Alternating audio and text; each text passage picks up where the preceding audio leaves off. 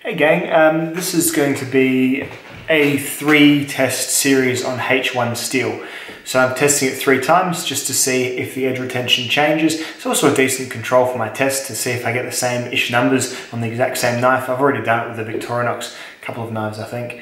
But anyway, so there's that reason, but also to test this work hardening business. So I'll explain that in the second conclusion part of the video. But I'll roll now 3 different sets of testing on the H1 steel of the Dragonfly in H1, and it'll be one from the day I got it. I put a work sharp edge on it, cut till it was dull, and then I think about a month after that, and then just today. So it's been about 7 weeks since I've had this knife, and so I've tested it 3 times, roughly even periods over those 7 weeks. So I'll just roll the testing in full. I'll speed it up obviously so it's not too painful to sit through, and then I'll do the numbers at the end, so stay tuned.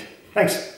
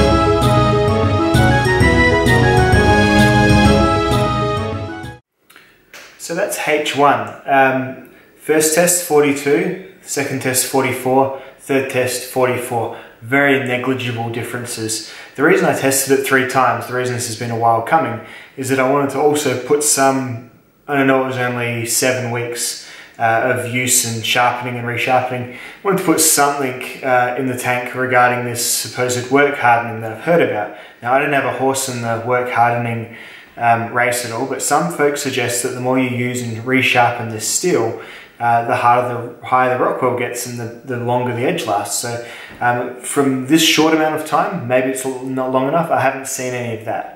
Overall though, it's a pretty low edge retaining steel, but it's an incredibly stainless steel. So if you think about Victorinox's steel, which is very, very stainless, but can still rust. I think we've all had some rust on our pocket knives when they sit for too long. This one pretty much won't. I've left this in salty lemon water for half a day and it didn't do anything to it. Not a single thing. So it's very, very rust resistant. And you pay a lot less for it than the LC200N2. So as I'll sort of say often, edge retention is everything, and as long as the steel has a purpose to its composition, then it's really not a problem at all. So that's my findings on H1. It's a lower end edge retaining steel, but it's obviously got valuable properties in other senses. So that'll be that. Thanks for watching, dudes. See you in the next video. Bye.